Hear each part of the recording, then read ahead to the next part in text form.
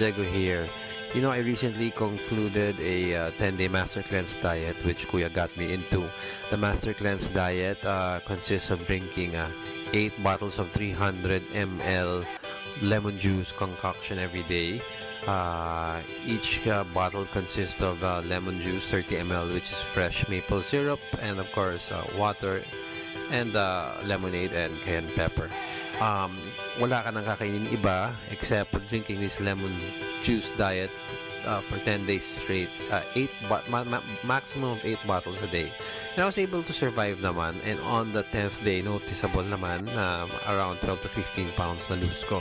Right after that, hindi naman ako bumalik sa dating old habits ko of eating. I continued a low-carb diet.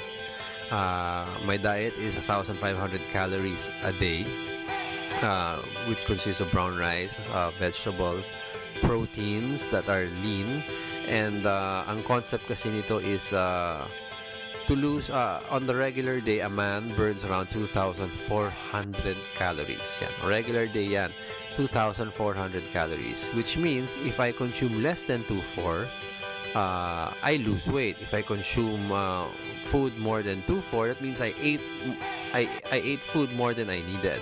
So, in order for a person to lose 1 pound, he needs to at least burn 3,500 calories a day. So, kung 1,500 ang diet ko, 2,400 ang needs ko, so 900 calories ang difference. So, 900 times number of days to lose 1 pound. Ganun po ang computation niyan.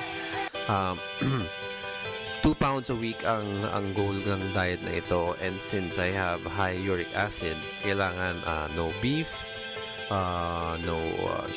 very low sugar, no beans, no wheat, so madaming bawal po dito. But right now, I'm happy naman na wala ang appetite ko and I feel lighter.